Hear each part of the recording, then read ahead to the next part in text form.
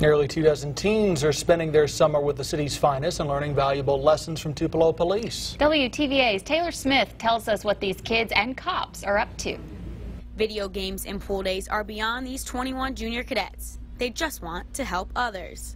When I grow up, I want to help people, so I felt like this would be a good experience to help me with discipline and to teach me how to help and better myself. Kids ranging from the ages of 14 to 17 are inside of these classrooms right now, learning from some of the officers that have been serving our town for over 20 years. This is the 18th summer the Tupelo Police Department has put together this camp for these kids for free. Wake-up call is at 5:30 in the morning.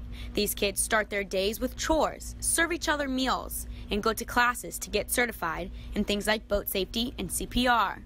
I've had a lot of parents come to me and say, "What did you do to my child? You know, over those 2 weeks, you made such a difference in their life." So it's really rewarding to see that, and it's really rewarding to see that cadets that have gone through, go on and go to college and go on into some type of law enforcement. All 21 teens will be graduating from their training this Friday.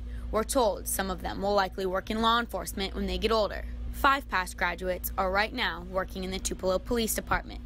Reporting from Tupelo, Taylor Smith, WTVA 9 News.